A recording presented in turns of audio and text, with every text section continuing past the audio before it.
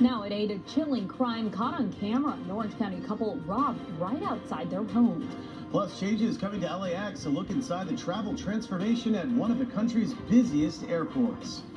But first, just one more day until Christmas. Last-minute shoppers flooding the malls. We're live.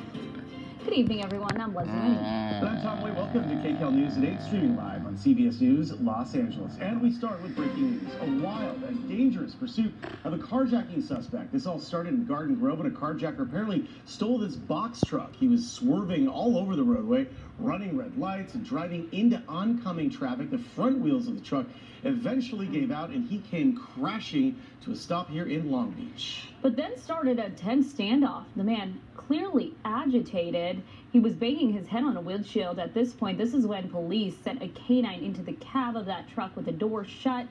The dog and the suspect struggling for about 30 seconds before police opened the door and the dog came out.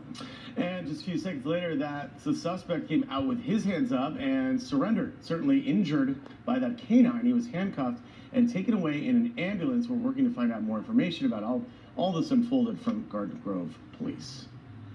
Also breaking tonight, a moving protest from Beverly Hills to LA is now over.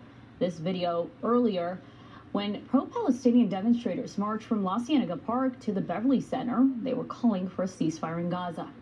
LAPD prevented them from entering the Beverly Center on this busy shopping day. Police say the crowd then peacefully dispersed. No arrests were made. And tonight, with Christmas just over 24 hours away, last-minute shoppers are packing the malls across SoCal. They sure are. The Citadel Outlets, one of the busiest. That's our KCAL reporter, Lauren Posen, is live tonight. Lauren.